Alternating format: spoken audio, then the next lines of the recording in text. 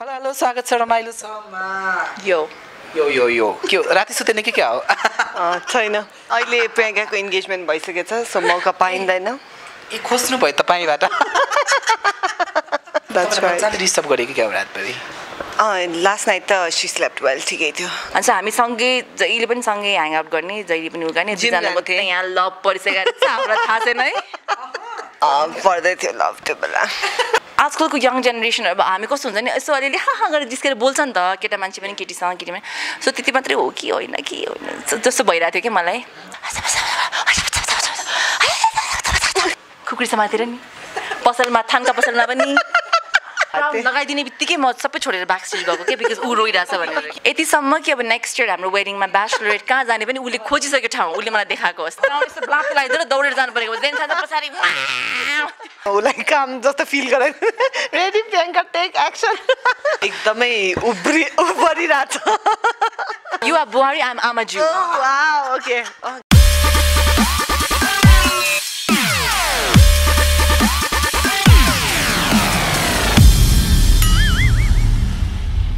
रमाइलो छ हेरिरहनु भएको दर्शकहरूलाई स्वागत छ रमाइलो छमा म उत्सव छु अनि मसँग हुनुहुन्छ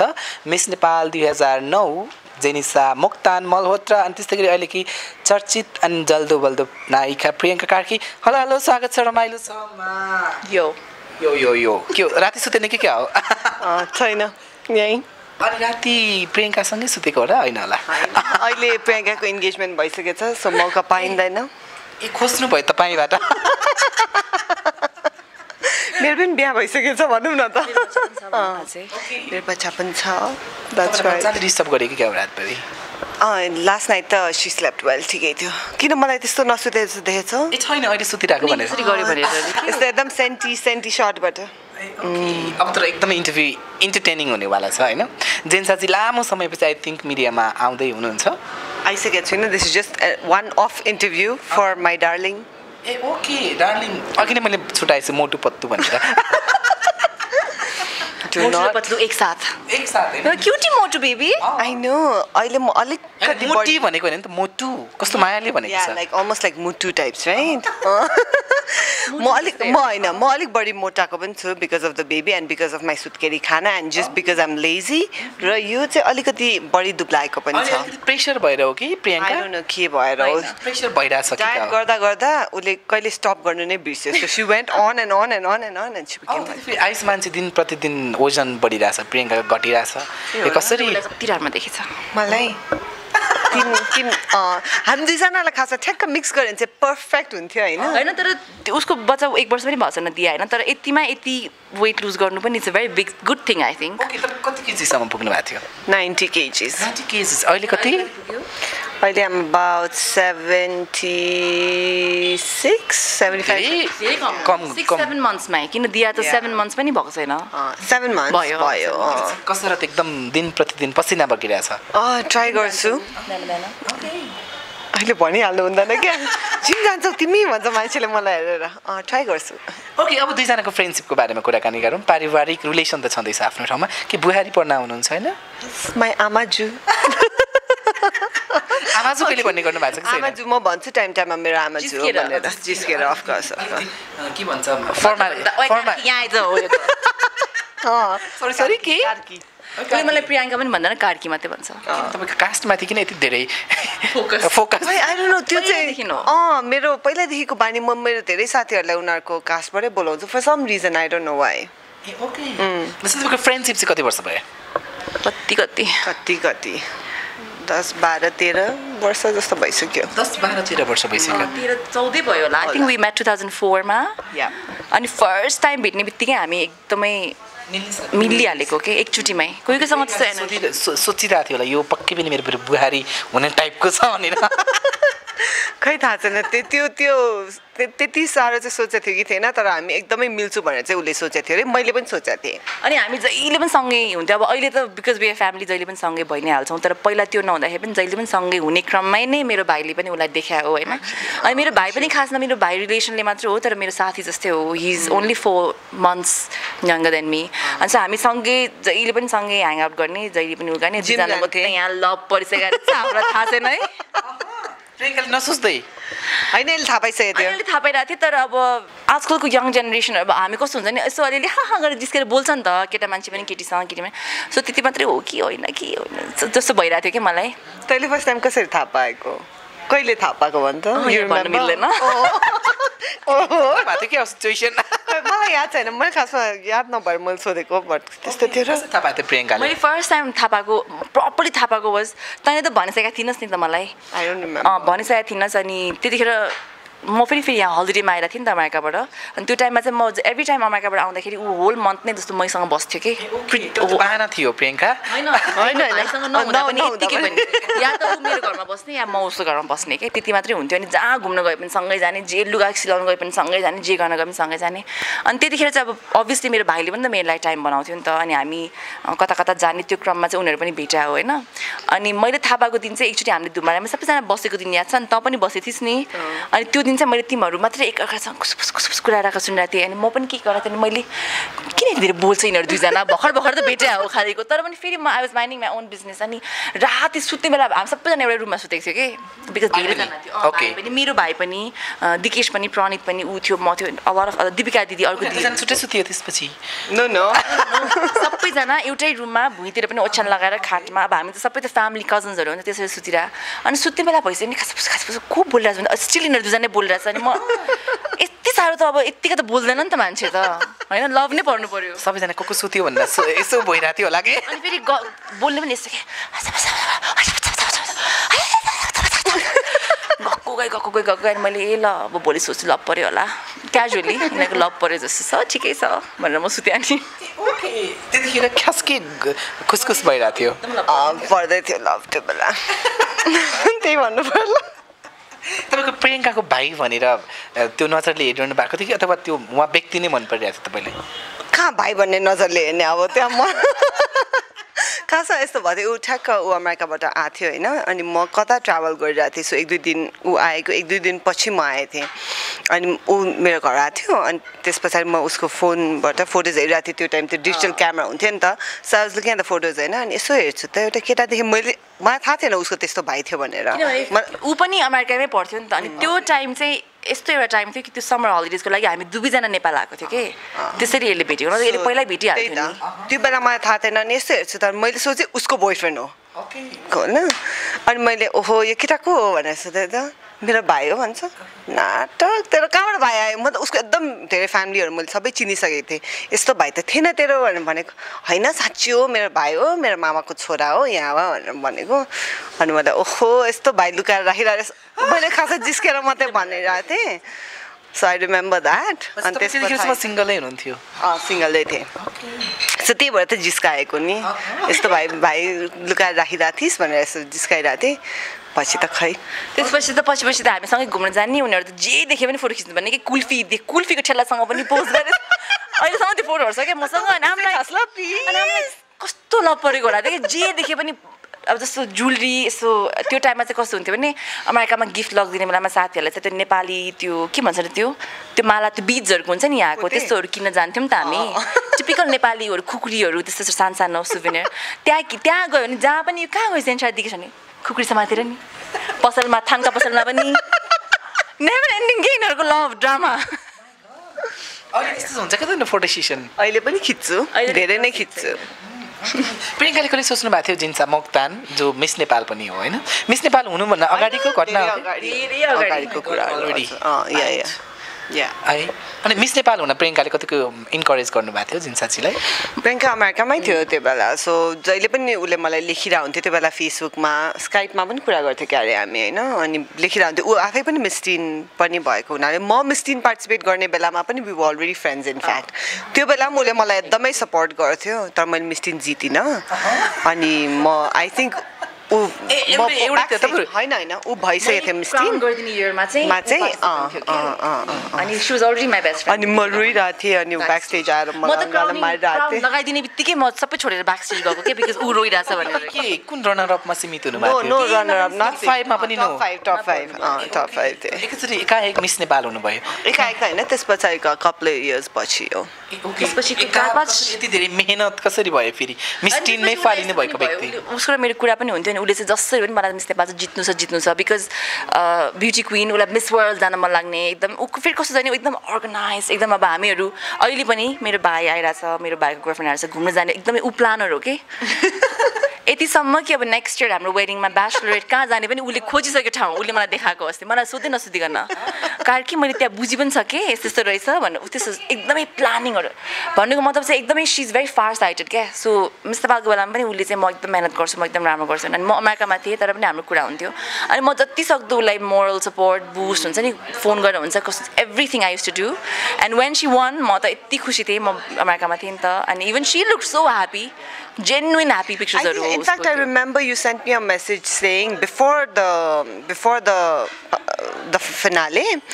je bhaye pani don't forget to have fun I know you're going to shine अब उलाई टेन्सन भयो होला नि त बाइ चान्स यो हारी हाल्यो भने मैले ग्राउन्ड यस्तो ब्लाक लगाइदिएर दौडेर जानु परेको जेनिसा त पछाडि बच्चाहरू हुन्छ नि त्यसरी मिस्टिनमा so she was like don't worry त्यतिखेर तपाईँ केमा चुक्नु भएको थियो होला किनभने मिस नेपाल पछि हुनुभयो होइन मिस 10 मा टप 5 मा परेर टप 3 मा सामेल नहुनु भएको एक युवती के कमजोरीले गर्दा फालिनु भएको थियो I think last question answer round मै भर पर्छ in fact होइन in the end the top 5 even at Miss Nepal मै सबभन्दा राम्रो मै सबभन्दा भयंकर भएर म मिस नेपाल भएको पनि हैन it was my luck that night somehow I performed भनौं न सो त्यो बेला अरु कोही कसै भएको भए पनि it was normal so त्यस्तै भयो होला मिस 10 मा पनि it was not like मैले एकदम त्यस्तो I was very horrible पनि त हैन होला I don't know she made the top 5 अनि अब कोही कतिचोटि चाहिँ अब यस्तै एक्सपिरियन्सले यु लर्न पनि नि त maybe C didn't perform her best होला नि त जुन उसको एबिलिटी थियो त्यतिसम्म गरेन होला अनि त्यसपछि पनि मेबी सी लाइक होइन अब चाहिँ म गर्छु भयो होला probably so all these drive त्यो एनर्जी अब मैले नजितेको भयो होला क्या उसलाई मिस नेपाल आफ्नो ठाउँमा हुँदै हुनुहुन्छ तर उहाँलाई एउटा गीतले यति धेरै पपुलर बनाएको थियो कि मै ठुली भई चुरे अब त धेरै ठुली हुनु भयो होला धेरै ठुली भइसके म त त्यो भन्दा धेरै ठुली भइसक्यो त्यसपछि नाइस सङ मलाई नि मन परेको गीत हो भिडियो पनि राम्रो थियो त्यो टाइममा त्यतिको भिडियो भूषण दाइले बनाउनु भएको है त्यो इट वाज भेरी नाइस अनि त्यसपछि तपाईले मोडलिङ अथवा फिल्मको पनि अप्रोचेसहरुलाई तपाईले कम गर्दै जानुभयो त्यसमा रिजन चाहिँ के थियो रिजन चाहिँ के भन्नाले आई वाज नेभर मेरो भाग पनि प्रियङ्काले गरोस् भन्ने चाहना थियो कि त्यस्तो हैन म भन्छु किनकि खासमा एक्टिङ सेक्टिङमा मलाई केही इन्ट्रेस्ट थिएन हैन यो घरबेटी बा खेल्थ्यो त्यो बेला कान्तिपुर टेलिभिजन अनि म जान्थे उसँग खै किन हो म पनि जान्थे अनि उले नराज दाइ यसलाई म अलिकति रोल दिए उलाई अनि त्यो साइडी रोलहरू हुँदैन त्यो साथीहरूसँग क्याफेमा बस्ने त्यस्तोहरू गर्थेँ म हैन पछि त ऊ अलिक बिजी हुनु थाल्यो अनि त्यहाँबाट दाइ म आउनु भ्याउँदिनँ जेन्साको रोल अलिकति राखिदिनु न भन्दा म पो घरबेटी बा खेल्ने त्यसपछिको घरबेटी बाको ट्रेलरमै उयो थियो त्यसपछि त मेन के किनभने सुरुमा निशा र म थियो अनि हामी बिजी हुँदै गयो यताउति हुँदै गयो हामी बिजीले छोड्यो नि त अनि त्यहाँबाट त ऊ पो main caste घरबेटी because of her हैन सो उसले गर्दाखेरि म बेकारमा त्यो घरबेटी बा छिरी पठाएर घरबेटी बाको धेरै एपिसोड्स मैले हेरेँ र मैले थाहा पाएँ कि I am a horrible actor I should not do this anymore भनेर मैले छोडेको खासै ओके आफ्नो सो इच्छाले सो हैन छिरेको चाहिँ मेरो इच्छाले जबरजस्तीले तर सो इच्छाले निस्किनु भयो अनि हेरे उले आफूले हेरेपछि उले मलाई नि भनेको थियो कार्की तैँले मलाई किन यस्तो चीजहरु गर्न लगाउँछस् भनेर भन्थ्यो हैन थ्याङ्कफुली हाम्रो टाइममा सोशल मिडिया थिएन र all those episodes are not on YouTube न त आई वुड बी अ लाफिङ स्टक मैले के मात्रै गर्यो होला त्यो एक्टिङ ट्रोल हुनबाट बस्नु भयो अहिले धेरै बच्यो प्रियङ्काको जुन तपाईले नगरेको तपाईको बेस्ट फ्रेन्डको अहिले एकदम व्यस्तता यस्तो छ कि आई थिंक यो अहिले उहाँले इन्गेजमेन्ट भइराछ त्यसलाई पनि एकदम राम्रोसँग टाइम दिन सकिरहनु भएको छैन के बाध्यताको बावजुद इन्गेजमेन्ट पछिको समय परिवारसँग के भन्छ बिताइरहनु भएको छ त्यो कति पीडा छ भन्ने त प्रियङ्कालाई थाहा छ होला हैन काममा स्पोर्टमा नहुँदाको पीडा उसको यो सफलता उसको व्यस्तताले चाहिँ कसरी हेर्नुहुन्छ तपाई प्रियङ्काको सफलता इज प्योरली बिकज ऊ एकदमै हार्ड वर्किङ छ अब्भियसली ट्यालेन्टेड बट एकदमै हार्ड वर्किङ कसैको ट्यालेन्ट हुन्छ तर हार्ड वर्क हुँदैन कसैको एकदमै धेरै हार्ड वर्क पनि हुन्छ सायद त्यो लेभल अफ ट्यालेन्ट हुँदैन उसको चाहिँ आई थिंक पर्फेक्ट मिक्स छ र त्यसले गर्दाखेरि पनि ऊ यति सक्सेसफुल हुनु गएको हो हैन उसले कामलाई जहिले पनि फर्स्ट प्रायोरिटी दिएको नै छ र उसको काम भनेको उसको लागि it's not just a passion it's like के भन्ने लाइक अ रिलिजन जस्तो ऊ त्यसमा खुसी पनि हुन्छ र उसले गरेको कुराको उसले भनौँ न परिणाम अथवा रिजल्ट्स आउँदाखेरि ऊ एकदमै के भन्ने फुर्की त हाल्दैन but C takes that as more motivation to keep on working harder र आई थिङ्क उसको परिवार उसको फ्रेन्ड्स हामी सबैले बुझेको नै छौँ कि उसको काम इज अ प्रायोरिटी होइन विच इज फाइन उसले उसको समयअनुसार हामीलाई पनि टाइम दिन्छ नै उसको फियोन्से भन्न आएर क्या फियोन्सेलाई पनि टाइम दिन्छ होइन but work is always a priority work is always important to a भनौँ न उसले कहिले पनि नेग्लेक्ट गर्दैन एन्ड द्याट्स फाइन त्यसै कारणले नै ऊ यति सक्सेसफुल भएको हो र उसको सक्सेसको पछाडि नट जस्ट हार्डवर्क ट्यालेन्ट मेहनत सबै भयो प्लस ऊ कस्तो भने C is the perfect fit जस्तो ऊ नाच्छ पनि राम्रो ऊ देख्छ पनि राम्रो ऊ हार्डवर्क पनि गर्छ उसको बोली पनि राम्रो छ भनौँ न इङ्ग्लिस राम्रो बोल्छ नेपाली राम्रो बोल्छ इन्टरभ्युज राम्रो दिन्छ C can host shows C is like one full package क्या सो प्रियङ्का कार्की लिएपछि एमसी पनि चाहेन कोरियोग्राफर पनि चाहेन पर्फर्मर पनि चाहेन भनौँ न अब जे पनि ट्रेनर पनि चाहेन स्पिकर पनि चाहेन जे पनि चाहेन C is all in one so त्यो भएको हुनाले आई थिङ्क ऊ झन् सक्सेसफुल हुनु गएको हो प्लस ब्रान्ड्सहरूलाई पनि यस्तो प्रोफेसनलसँग काम गर्नु मन लाग्छ जसले उनीहरूको ब्रान्डलाई राम्ररी प्रमोट गरी पनि दियोस् प्लस प्रोफेसनली के भन्छ अब के हुन्छ आजकल मिट्सहरू होला एड रिलिजेसहरू हुन्छ कि सबै कुरा उसले एकदमै राम्ररी मेन्टेन गरेर राम्ररी प्रोफेसनली मिलाएर जान्छ सो उसँग काम गर्नु पनि सजिलो छ सो त्यो भएको हुनाले पनि C gets more and more offers because of that and she's just good so that's why she's successful Surf र साबुन देखि सबै ब्याङ्क देखि बोडका देखि कोक देखि इभन मोमो देखि तपाईँ प्रियङ्का कार्कीलाई के कोक देखि होइन कहाँ मात्रै हेर्ने क्या प्रियङ्का कार्की अनि स्मार्ट डोको पनि केराको पनि याद आइरहेको थियो केरा नयाँ त्यो चाहिँ अर्ग्यानिक केरा हो जुन युरोपबाट आएको छ अहिले होइन विच इज भेरी गुड त्यो चाहिँ म आफै खुद फ्याक्ट्रीमा गएर मैले बुझेर मात्रै मैले एड गरेँ कि बिकज आई वाज लाइक जसले पनि जे पनि एकदम अर्ग्यानिक भन्छ भनेर so I actually went to the manufacturing factory and it was actually केरा त त्यही केरा हो जुन बजारमा पाउँछ but then they take it and then they रिफिल्टर it रहेछ कि फेरि त्यसलाई बेच्छ So how is it different from any other केरा बिकज त्यो चाहिँ इट्स प्याकेज डिफ्रेन्टली एकदम ओपनमा यतिकै नराख्ने अनि त्यसलाई फेरि ल्याएर 5 डेजसम्म चाहिँ इन्टेन्स हिटमा त्यो होल दर्जन केरा राखेर त्यसलाई फेरि शुद्धिकरण गरेर चाहिँ युरोपियन मापदण्ड मार्फत होइन अनि फेरि निकालेर त्यो केरालाई अनि फेरि प्याकेजिङ गरेर and then they sell it क्या which is good I think which is good of course okay Priyanka आफैले पनि भन्ने गरेछ होइन काम भएन भने म एकदम छटपटिन्छु आई एम लाइक अ पागल जस्तो एकदम के गरौँ भन्ने हुन्छ अरे त्यो बिहेभ कस्तो हुन्छ घरमा प्रियङ्काको कहिलेकाहीँ काम नभएर कहिलेकाहीँ त हुन्छ नि त जीवनमा एक दुई बार होइन अनि आउँछ अनि घरमै हामी फोटोसुट गर्छौँ बच्चाहरूसँग उसलाई काम जस्तो फिल गराइ रेडी प्रियङ्का टेक एक्सन घरमै सो इट्स ओके अहिले चाहिँ बच्चाहरू भएर उसलाई पनि रमाइलो लाग्छ सो सी इज अलवेज मेरो छोरी पनि छ दिदीको छोरा पनि छ होइन सो बच्चाहरूसँग चाहिँ सो त्यो चाहिँ उसलाई टाइम पास भइरहेछ आमा पनि लक्षण के भन्छ गृह कार्य भइरहेछ एकदमै उभरिरहेछ मैले त्यही भने छिटो of course she is wonderful with kids the kids also love हर अलिक बढी हँसाउँछ कहिले कहिले टेन्सनै हुन्छ बच्चाहरूको भुँडी दुख्ला भर्खरै खाएको खाना पनि वाक्ला भनेर होइन बट अदर देन द्याट ठिक छ प्रियङ्का ओके प्रियङ्काको बच्चा भयो भने कस्तो कस्तो अब आयुष्मानको फेस आउला कि प्रियङ्काको फेस आउला अब के थाहा आई मिन जसको आए पनि राम्रै हुन्छ सो इट डजन्ट म्याटर होइन मिक्स भएर आउँछ कि आयुष्मानको जस्तो आउनु पर्यो होइन हाइट त आई थिङ्क झन् टल हुन्छ होला बिकज आजकलको बच्चाहरू यसै पनि टल भइरहेछ and we are both very टल सो आई थिङ्क उसको फ्यामिली पनि अब भेरी टलै छ जस्तो मामु बाबा बोथ आर भेरी टल आयुषको फ्यामिली पनि आई थिङ्क आर टल अनि उसको यता टलै हुन्छ आई थिङ्क टल would be the one quality होला प्रियङ्का रिसाको बेलामा कस्तो कस्तो कस्तो रूप देख्नु भएको छ तपाईँले कहिले रिसाउँछ प्रियङ्का किनभने प्रायः जस्तो प्रियङ्का एकदमै काइन्ड सफ्ट यसरी हाँसेर बोलिरहने हुन्छ होइन रिसाको त मलाई यादै पनि छैन इनफ्याक्ट खासै रिसाउँदैन उसको मनमा जे छ उसले भनिहाल्छ सो उसलाई त्यस्तो खासै रिसाइराख्नु पर्दैन जस्तो लाग्छ जे छ भनिहाल्छ अनि it get sorted then and there त्यस्तो रिसाको जे छ त्यो बटल अप गर्दिनँ के जे छ भनिहाल्ने रिजल्भ ल जस्तो तिमीसँग कुनै दिन मलाई रिस्ट्यो भने तिमीलाई सिधै फोन गरेर मैले उत्सव के हो यस्तो भइरहेछ भने तिमीले यो भन्छ मैले यस्तो भने यस्तो भने ल ओके ल बाई लभ यु उत्सव बाई त्यस्तो बानी छ क्या मेरो चाहिँ भर्खर पनि अलिअलि भनेको थियो कि थिएन होला तिमीलाई छैन so you are so sweet Priyanka किनभने स्विट प्रियङ्का बिचमा बुहारीको कामबाट अहिलेसम्म कतिवटा बुहारीले ग्लास अथवा प्लेट कतिवटा फुटाउनु भएको छ घरमा कसले मैले यस अफ कोर्स बुहारी Who's Buhari? I don't know. You are Buhari, I'm Amaju. Oh, wow, okay. Glass plate फुटाएको देखेछस्? कतिवटा फुटाउनु भएको छ उहाँले रिलेसन नै छैन एक त फर्स्ट उसलाई म बुहारी पनि भन्दा पनि भन्दिनँ सी इज माई फ्रेन्ड र जस्तो थियो अहिले पनि ऊ त्यस्तै नै छ I think Jenisa is a lot happier अझै आफ्टर पोस्ट म्यारेज र पोस्ट हर बेबी यति ह्याप्पी देख्छु नि म उसलाई धेरै भयो नि त मैले चिनेको यति ह्याप्पी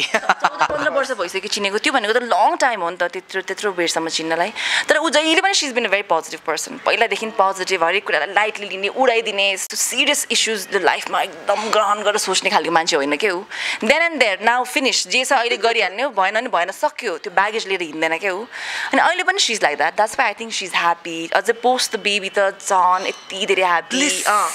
देखिँदैन कि उसको त्यो एनर्जी नै सो कन्टेजियस क्या जस्तो म फ्री टाइममा हुँदा अरू फ्री टाइम नहुँदा पनि कोही कोही बेला सुटिङ सकेर 8-9 बजे पनि मलाई एकछिन भए पनि दिया या काइरफ या ऊ भेट्न मन लाग्छ कि अनि म जान्छु नि त उसकोमा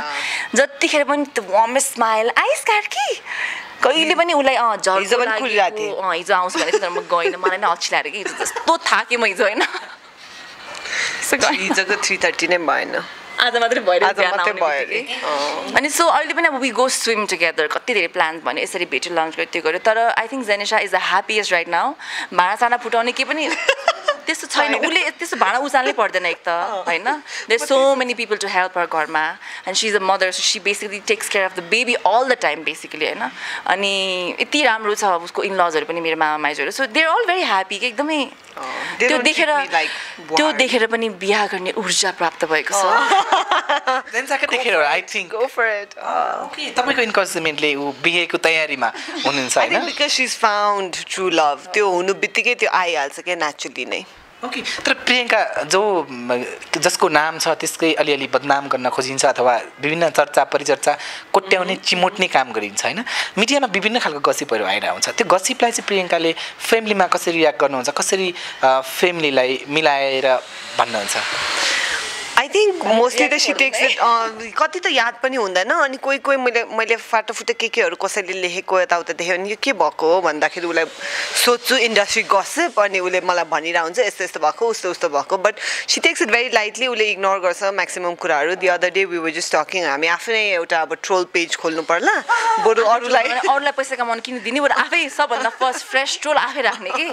आफ्नै पेजबाट अनि हामी घरमा फोटोहरू खिच्दाखेरि पनि यस्तो यस्तो ट्रोल फोटो खिच्छौँ भन्दा हामी खिचिरहेको हुन्छ होइन सो कसैले त्यस्तो हात पर्यो भने त नराम्रो ट्रोलहरू निस्केला but then we make fun of it ourselves so it doesn't impact us that much भनौँ न अहिले त सी इज अबभ इट पनि होइन सो अल अफ दोज भने जस्तै हो कि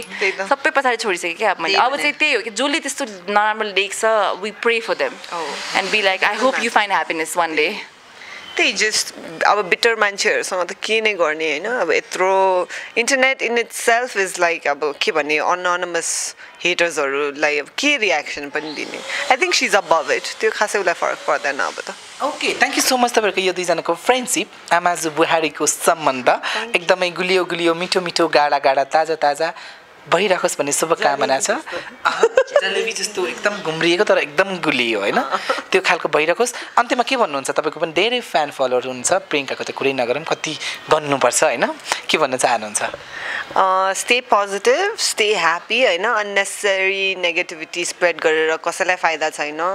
हामीलाई पनि राम्रो लाग्दैन तपाईँहरू आफ्नैलाई पनि खासै केही आई मिन केही पनि छैन so just stay positive stay happy spread love so म पनि basically since we talking about friendship and family and relations यही भन्न चाहन्छु सम्पूर्ण जसले हामीलाई हेरिरहनु भएको छ रमाइलो छमा होइन life is very short I think like we सेङ life is very short and तपाईँ बिस्तारै एज गर्दै गइसक्नु भएपछि you will realise that true friends भनेको 2-3जना मात्रै हुन्छ कि अनि ट्रु एकदमै कोर फ्यामिली पनि यस्तो 4-5जना मात्रै हुन्छ तपाईँ त्यतिजनालाई रिजाएर बस्न सक्नुभयो भने that's all that matters and after that चाहिँ लिभ फर योर सेल्फ भन्छु क्या म तपाईँलाई जे गर्न मन लाग्छ गर्नुहोस् तपाईँलाई जे खान मन लाग्छ खानुहोस् जहाँ जान मन लाग्छ जे गर्न मन लाग्छ गर्नुहोस् बिकज मान्छेले भगवान्लाई त छोड्दैनन् भने हामी त मान्छे मात्रै हो एभ्रीबडी विल जज you for everything that you do so be true to your self एकचोटिको life हो इन्जोय गर्नुहोस् have limited friends but true friends and love and respect your family and stay happy Thank you so much. Stay happy. See you soon. Bye-bye. Bye.